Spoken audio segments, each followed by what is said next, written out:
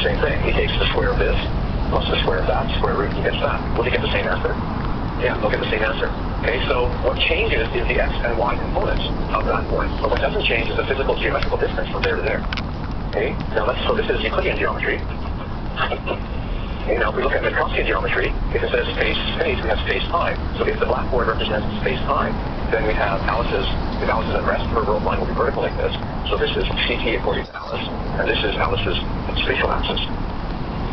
And if there's some event in her space-time, so this is an event, it happened at some location in space, say over here, and it happened at some time according to her watch, maybe up here. Okay, so there's the event right there. Okay, and so there's this. So there's two events. This event here, which happens at x equals 0 in her space, and t equals 0 on her watch, that's over here. And then there's an event which happens later in time at a different location along her x-axis. That's that event. Okay, so we've got these two events over here. And as we said, what we can do is we can always find this event, we can always find a person drifting through Alice's space such that that event occurs at the same location. Okay, and that's Bob. So this is C to Bob. So that event occurs right at his location. But between those two events, of course, time elapses for him. Okay, and so to figure out how much time elapses for him, time is the physical distance in this analysis space-time. What do we do? Right, so we take the square of Alice's time, subtract the square of Alice's space distance, and take the square root, and that gives us that time, that physical time, according to Bob's watch. How many seconds have elapsed on Bob's watch? Okay, and now let's suppose that, okay, and then also we said, okay, well, where's Bob's x-axis? And we talked about this, and Bob's x-axis is up like this. Okay, so whatever tilt is here, due to his velocity. Okay, when he's moving very slowly, the tilt is small. When he's moving faster, the tilt is more. Okay, and this is 45 degrees. Okay, and his time, whatever tilt his time axis has, is the same tilt for his spatial axis. So this is this, Bob. Okay, and as Bob approaches the speed of light, you'll notice that these guys scrunch down like this, and they will become asymptotically parallel to that speed of light. Okay, now suppose there's some other event over here happening, say over there. Okay, and we say, well, what is the amount, if we find a third observer, say Cleopatra. Okay, so now we've got this event and this event. Okay, that's this one and this one. We find Cleopatra, a velocity for Cleopatra to move at such that those two events happen at her location. We have the same kind of question. How much time does elapse on Cleo's clock between those two events? There are two ways we can do this. We can use, according to Alice and Bob, according to Alice, what she would do is she would take this time squared minus this distance, this squared minus this squared, square root will give the time on Alice's, Cleo's clock. Okay? And for Bob, what we would do is this sort of thing. We would draw lines parallel to Bob's time axis. We're making a grid here. We'll draw lines parallel to Bob's time axis, and we will draw lines parallel to Bob's x-axis. The diagram's getting a bit messy. Okay, so instead of having a rectangular grid, it's a grid that's stretched down a little bit, like that. Okay, and so what he would do is say, according to me, according to my time and my space, I would say that this event over here occurs.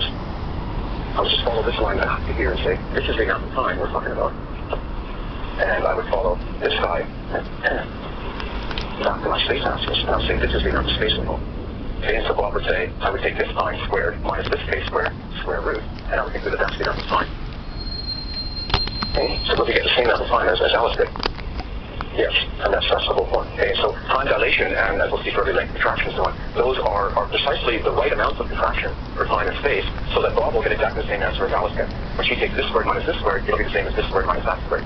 Okay, that requires time dilation like contraction. And at the end of the day, what it means is there's a geometry. Okay, so between any 2 points in space-time, different people can make measurements of the length of that path. And the length of that path is precisely just physically the time elapsed on a clock. Okay? Just as physical as laying down a meter stick here and saying, yes, I've got a physical meter stick connecting those two. You know, my x and y components might change, but when I go x squared plus y squared square root, I get the same thing. The physical length of that physical meter stick, the physical time elapsed on that physical clock. That deal is just carrying with her. Okay, so space-time has geometry. This is a hugely important lesson. And this was, as I said, invented by Minkowski. And Minkowski was a teacher of Einstein's, a professor of Einstein's. And he took Einstein's physics and recognized that there's this mathematics behind it. Initially, Einstein thought, that's just whatever, some math, whatever, who cares. But then later on, he started to draw into that. There might be something really deep in that. The fact that space-time has a geometry. You know, what if that geometry could be work? You know, and then approximately 10 years later, you know, he figures out that gravity is in fact related to that curvature of space-time. All right, so blah blah blah. Let's actually take a look at this picture here. So let me rotate this a little bit. How do I rotate this? There we go. Okay, so let me just shut off a couple of these lights. This one, okay. That's a player, right? Alright, so this is interesting picture here. Okay, so I'm going to try to talk a little bit about this. So what we see here is Alice, we're taking a point of view that Alice is at rest. This is for worldwide, and this is for spatial axis. Okay, and along her spatial axis, this is Alice's spatial axis here, and along her spatial axis, she has a bunch of lights that are mounted. Okay, and they're different colored lights. So at t equals 0, this is t equals 0, t equals 1, t equals 2, and so on. So as time goes on, her lights are going to be flashing different colors. Okay, so at t equals 0, her lights along this, along her x-axis are first blue, then this light is blue, this light is green, red, blue, and so on like that. Okay, and then that's at t equals 0, t equals 1 second, the lights don't change color. Okay, this one changes from blue to red, this one from green to blue, and so on and so forth. Okay, then t equals 2 seconds, it changes color again. So as far as Alice is concerned, what she has is this stick with a bunch of lights on it. These lights are flashing. Okay, all different colors. Okay, and that color pattern you can see is moving to the right. Okay, so this one starts out blue, then the blue goes to there, then the blue goes to there, and so on. So what you'll see is this pattern of 3 colors moving down her meter stick, repeating all the color pattern. Okay, now let's look at what Bob sees. Okay, so Bob is now moving with respect to Alice. So he's in motion in Alice's space. Okay, and so this log here is at rest, and Bob is moving with respect to that log. Okay, let's see, so what does he see? Well, there's his time axis like this, and according to what we just talked about, his spatial axis tilts up like this. Okay, so his spatial axis is like this. Okay, so at t equals 0 in Bob's reference frame, that's his x-axis. At t equals 1 in Bob's reference frame, that's his x-axis, and so on. So his x-axis is just moving upwards like this as time goes on for Bob. Okay? So t equals 0 for Bob, what does he see? This is his x-axis. He sees all of the lights along that rod to all be blue. Okay? And then 1 second later, according to him, he sees all of those lights to be red, and then all of them to be green. So on. Yeah. Okay, well, when I receive a signal that is higher than speed of light, because there's not suppose with an angle that is less than 45 degrees. And therefore, that will be possible to see them all at the same. And it's just a matter of see the light. If I look at the one that of one light, it's one light flashing. That's exactly what she indicated. Oh, I see. Okay, so what generally means when you draw a reference frame like this, that's Alice, and time of where you're Alice. What you really need is this, sort of unwritten thing, which maybe should be stated further, is, so here's Alice, sure. Okay, Alice, and here is her x-axis. That's according to Alice. And what we imagine is that Alice's space is filled with a whole bunch of Alice's.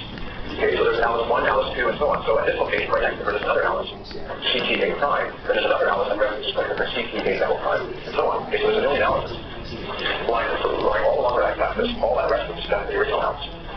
And all of these Alices have clocks. Okay, and all of these clocks are synchronized with respect to this clock. Okay, so we have 2 people here standing next to each other. We run that clock synchronization procedure. Okay, so this is Alice's clock, that's her starting point. And then we say, well, that represents 1 second for Alice, that will be 1 second for Alice prime. And then we synchronize them so that when Alice clock reads 0, Alice prime clock reads 0, and so on. And then we continue to synchronize the next one, next one, next one. And the entire frame is filled with Alice's with clocks. And then if you want to observe, and you can stay over there, there's the event that happens in Alice's space at this location. And in Alice's time, it's not time over there. What you're doing is you're not really referring to this Alice. What you're referring to is this Alice, CTA 10 months.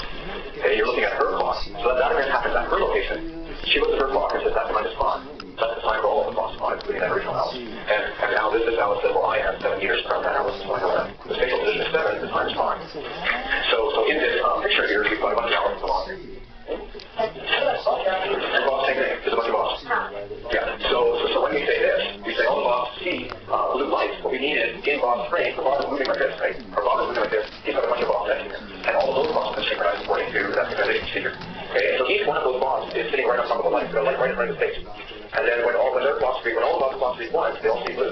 When all the Bobs clock reads 2, they all see green, and so on. So we're not worried about the fact that here's a Bob, I keep looking at a light over there, and how much time does it take for light to get from there to there, and all that kind of stuff. So the light is right in front of his face. Okay, so and all of this has to do with relativity of simultaneity. Okay, so for this Bob and that Bob, these blue lights turning on happen simultaneously. They happen at the same time. When this Bob's clock reads 5, this Bob's clock reads 5, and both of the lights come on at the same time for them. If there was someone standing halfway in between, they could send a light signal from there to there, they just those 2 lights turn on at the same time, like it's simultaneous in that sense, in that physically common sense sort of way. Okay. So these 2 events here, those 2 blue lights suddenly turning on, are simultaneous for the Bobs, for those 2 Bobs, but of course they're not simultaneous for Alice. Alice says, no, this blue light turned on first, then later this blue light turned on. So it's simultaneous for the Bobs, but Alice sees this one first, then this one. Okay, so this relativity of simultaneity is at the heart of our current understanding of what space-time is. All right, so, okay.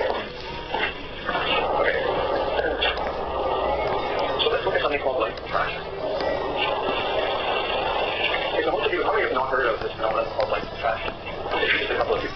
Okay, so the fact is, just sort of in a nutshell, what it means is if I have this string, say 1 meter, this is a meter string, say, and I measure the length of this string, say, okay, Video that's 1 meter. keys to If this meter stitch is moving like this, and I try to measure the length, what I will find is that the length is shorter.